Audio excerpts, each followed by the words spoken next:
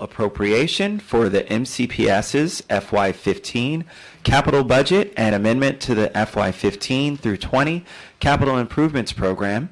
It's $1.3 million for Winston Churchill High School artificial turf, and the source would be contributions. An Ed Committee work session is tentatively scheduled for Monday, July 28th at 9:30 a.m. Any persons wishing to submit additional comments should do so by the close of business on Wednesday, July 23rd, so that your views can be included in the material which staff will prepare for the committee's consideration. We do have 3 speakers for today's hearing: Janice Sartucci, Jerry Garson, and Doug Schuessler. If you could please come up. And Ms. Sartucci, you've got the floor first. Yes, you push the button right at the base of the microphone there. There you go.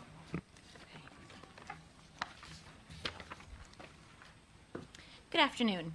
The Montgomery County Council has been in this position before, and your last decision on a similar Montgomery County Board of Education proposal cost taxpayers $205,178. The Board of Education has made it very clear in their proposal to install artificial turf at Churchill High School that if the outside funding is not sufficient, the board will make up the difference. This is exactly the same scenario as with Wooten High School artificial turf deal. The Board of Education told you the field would be paid for from outside funds. However, the board does not put out requests for proposal or take bids. When they install an artificial turf field, the construction projects are not bid out, and the sole source supplier Field Turf can set any price they desire for these projects. In the Wooten High School situation, the price turned out to be $205,178 over the outside contributions. The money had to be made up from the MCPS budget. The proposal before you today is exactly the same as the Wooten High School proposal. The board says the project will cost approximately $1.3 million. If the project goes over $1.3 million, where will the extra funds come from? Will taxpayers once again be on the hook for the surprise increase?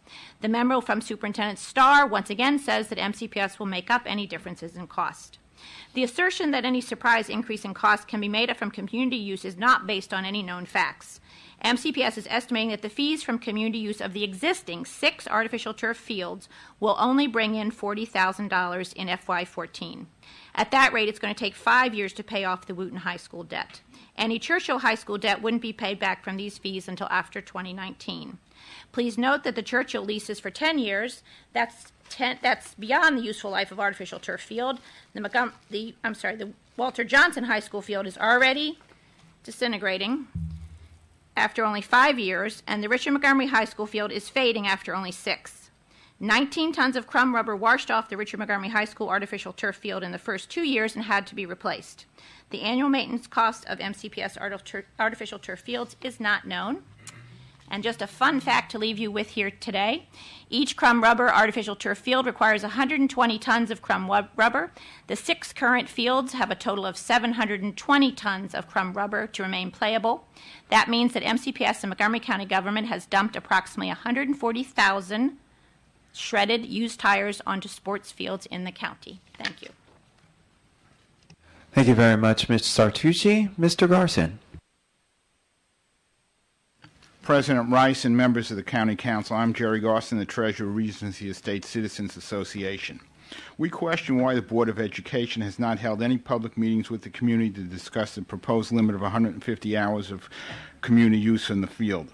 A review of the financial statements of the Bethesda Lacrosse and the Potomac Soccer Association filed with the Internal Revenue Service raises the question of where these organizations have the cash to provide to the contribution of $1,050,000 to Montgomery County school system. Will the taxpayers of Montgomery County have to provide funds for this project? We also question the amount these organizations will pay for 10,000 hours of use at just $105 an hour. Will this cover all the care and maintenance of the field over 10 years, or will the taxpayers of Montgomery County have to make up the shortfall? The Winston Churchill High School is located in a residential R90 zone. The proposal for the public-private partnership that can use Churchill High School field for 1,000 hours per year and limit public access. Is this change of use to a recreation and entertainment facility outdoor, capacity up to 1,000 persons, permitted in an R90 zone? The new council-approved zoning proposal only allows such a project in an R zone, an R2E, an RE2C, or an R200 or commercial zones, and these are only by conditional use.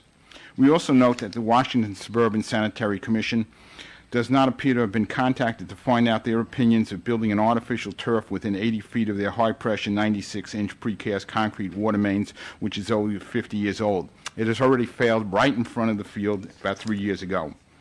We also question the statement that the artificial turf on the stadium field is a solution that will provide safer playing conditions for Montgomery County Public School students while allowing many hours of community use.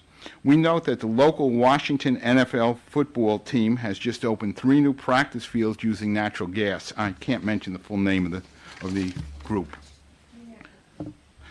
We request that any new artificial turf be constructed in our neighborhood to be constructed with cork, rice husks, and coconut shells like the one currently being constructed in Gaithersburg, Maryland, which the school board members say they like this method.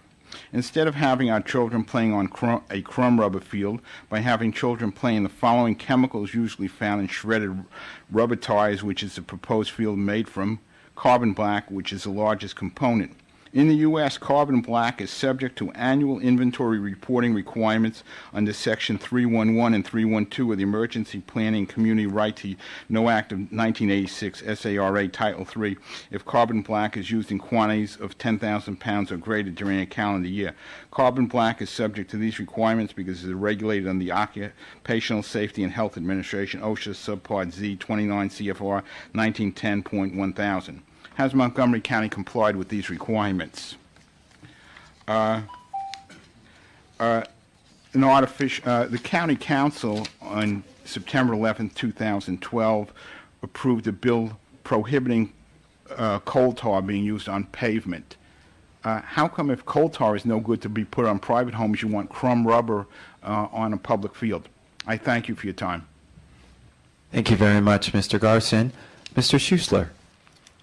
Thank you. My name is Doug Schuessler, and I'm the Executive Director of Montgomery Soccer, Inc., better known to generations of Montgomery County families simply as MSI.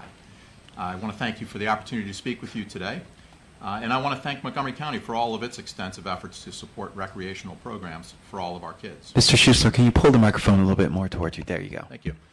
I think it's obvious that we are a community overall that cares greatly about providing our youth terrific opportunities for very healthy activities. Most of you are very familiar with MSI and readily recognize the extent to which we are an organization truly committed to the concept of community service as we endeavor to genuinely serve the nearly 15,000 Montgomery County children enrolled in our programs.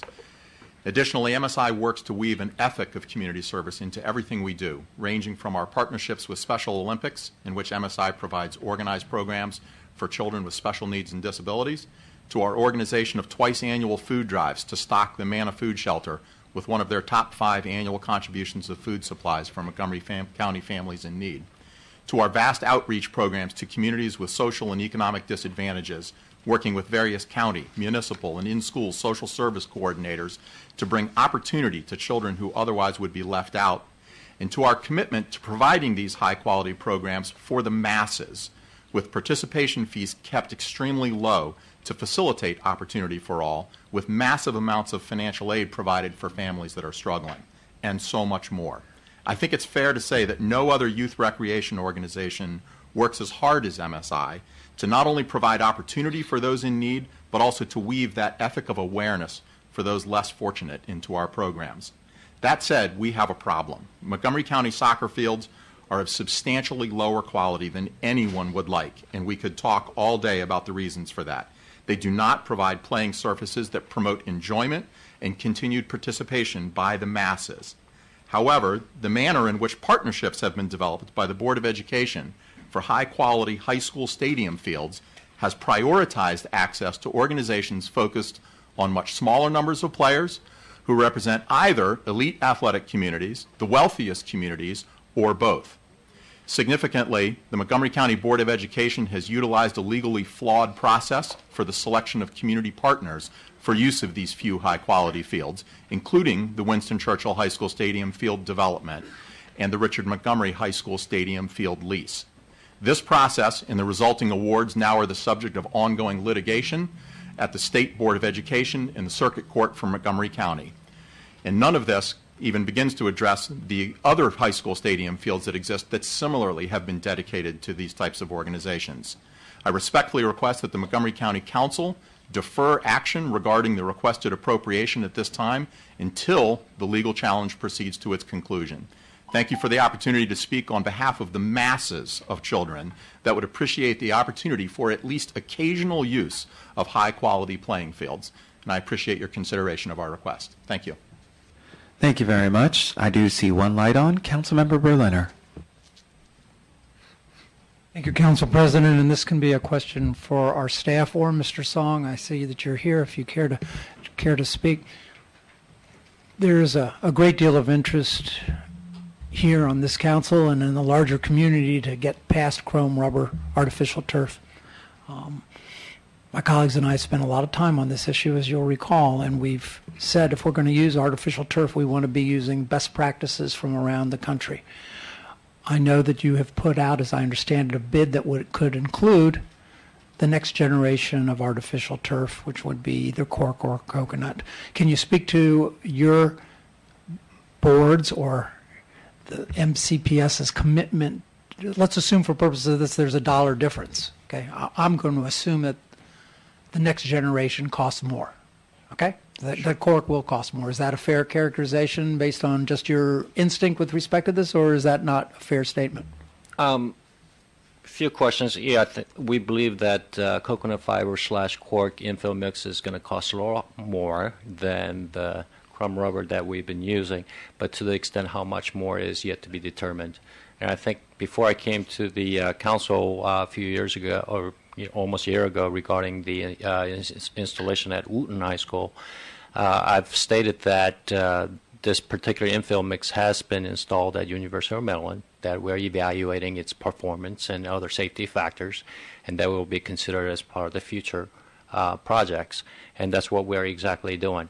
When Board of Education took this matter a few weeks ago, they have explicitly stated their preference is to use the coconut fiber / cork material, but as a bidding process to make sure that we bring the project within the budget, and it's just to see how much more it's going to cost for future reference to the more artificial turf to be installed, we're going to bid it out both ways so that we can exactly determine what is the crumb rubber cost versus the coconut fiber / the cork material.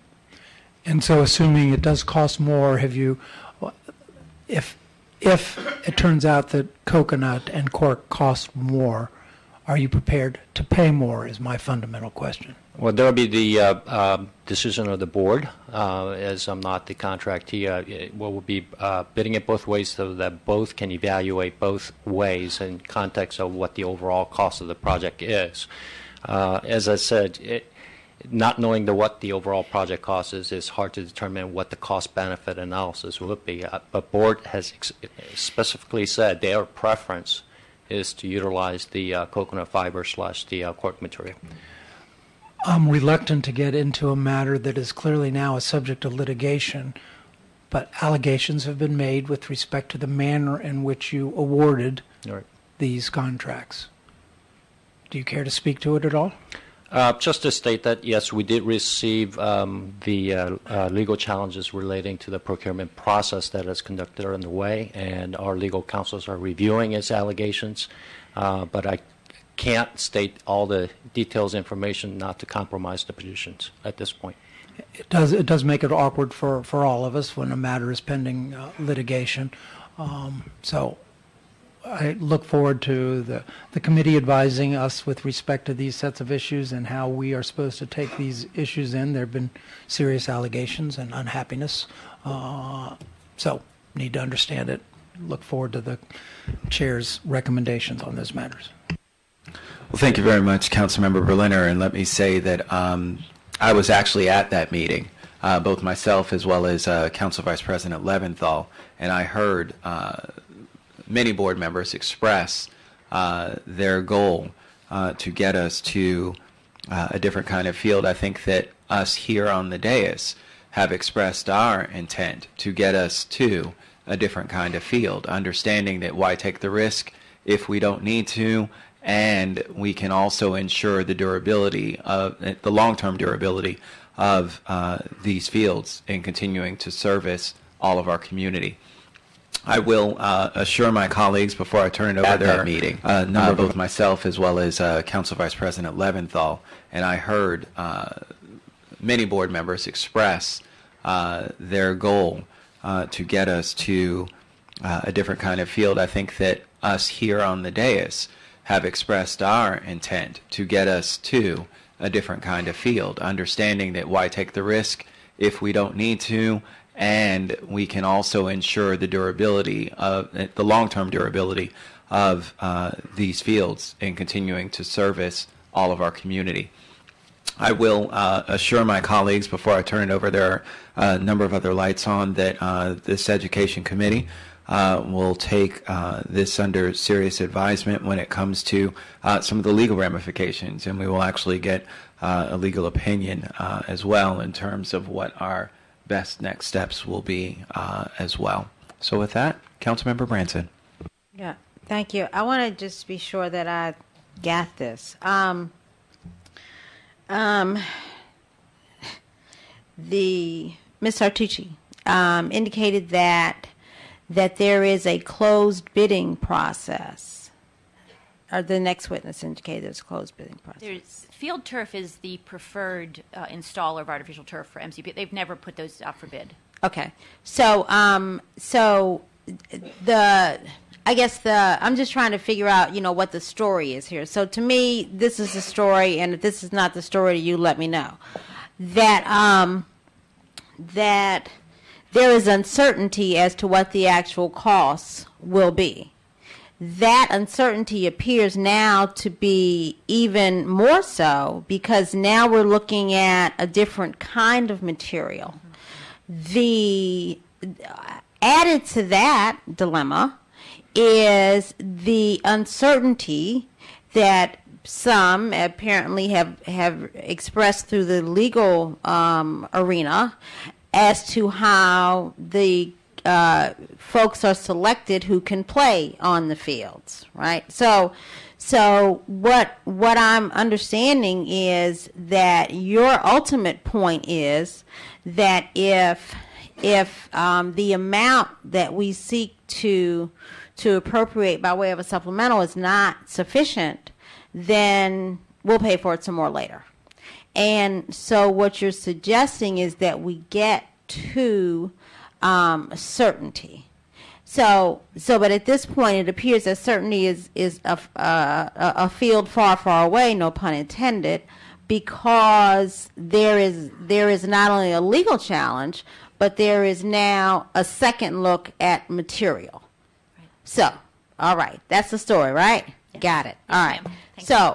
So, Mr. Song, can you tell me how long it might be before the determination is made about the material itself? Start there. Let me clarify two things. Okay.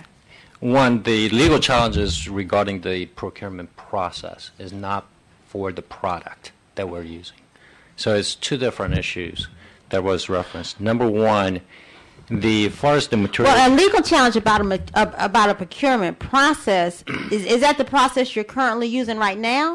I'm sorry. Can I help clarify Yes. just that issue? There are two different procurement processes, if you will, here. One relates to the field itself and to the type of material for the field and to installing the field. And that is the issue that there is, as you said, the cost uncertainty of whether their alternate infill would cost more than the crumb rubber. And as Mr. Song indicated, the school system will bid both, and then the result of the bid process will then tell us what those costs will be. The second issue relates to the use agreement and the playing time on the field. And so that's the issue that Mr. Schuessler is and his organization are disputing the process of. That relates to organizations that are, and this has happened with a number of the school system's fields, organizations that are offering to put up some of the costs of constructing the field in return for a use agreement.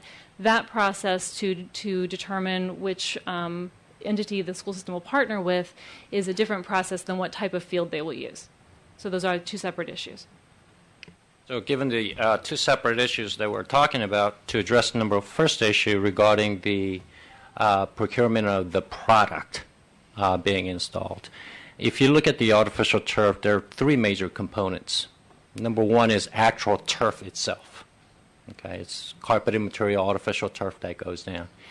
The second component is the infill mix, and there are a variety of different infill mixes that are available that we're talking about. The third component is the preparation of the site, work that's necessary in order to install the artificial turf. The statement that was made about not bidding out is not actually correct. The MCPS as an agency is a member of a purchasing network. It's called Keystone Purchasing Network. It's a national purchasing network that we are piggybacking on already bid out product that we believe it is probably one of the best product based on our research, and it's one of the product that has done the most extensive research on the safety issues and longevity of the product and maintainability of the product that it stands for. So given that it was a product that already was on the bid list that we are eligible to use, that purchasing network has been done and it has been exercised. Far as the preparation of the site work that are required to install these turf has been bid on multiple occasions to get the best pricing that are needed to install. Now, so the procurement process for the actual installation has been addressed, and there is no challenges on that portion of legal challenges. The challenges associated with the selection of the partners is what we are talking about, and that's the part because it is currently being reviewed by the legal counsels that I do not want to disclose the details that could potentially compromise the positions at this time. I appreciate that. I don't want to take up a lot of time with it. We're going to talk about this again at the educate. Okay, but I just think, excuse me, that there seem to be a lot of moving parts here. I would hope that the Board of Education would have resolved some of this before we're sitting here with it. But I look forward to taking this up on the Ed Committee. Thank you very much, Councilmember Branson. Councilmember Reamer. Just wanted to express, I guess, to the board that I'm pleased that they're bidding out alternative fills. And I recall we discussed this before, and you guessed that it might be in the tens of thousands of dollars for an alternative fill. I don't know if that's still a ballpark or a soccer field estimate that you'll stand behind, but in any event, I think it's worth doing. I think it'll put a lot of people at ease about the health impacts. Those questions aren't known, but they're questions that are very real. Yes, Mr. Rimmer, I don't recall stating any numbers that are differential between the chrome rubber versus, but I know that it costs. Sorry, it was Mike Riley. I apologize. It wasn't you. Thank you. But however, I know it costs more than the chrome rubbers that we are using at this point. And so even though there's a lot of support moving towards using the coconut fiber / the cork materials infill mixes, mainly because it does not produce as much of heat during the hot summer days, and it is of what it claims to be as less toxic materials than the rubber material. All somewhat of a material data that is really not substantiated. So throughout the last year, we've been looking at, again, performance of the infill mix that has been installed at University of Maryland to see how it performs and how long it lasts and what kind of other safety factors exist. So we'd like to install, but however, we'd like to bid out the project and see what cost benefit it brings.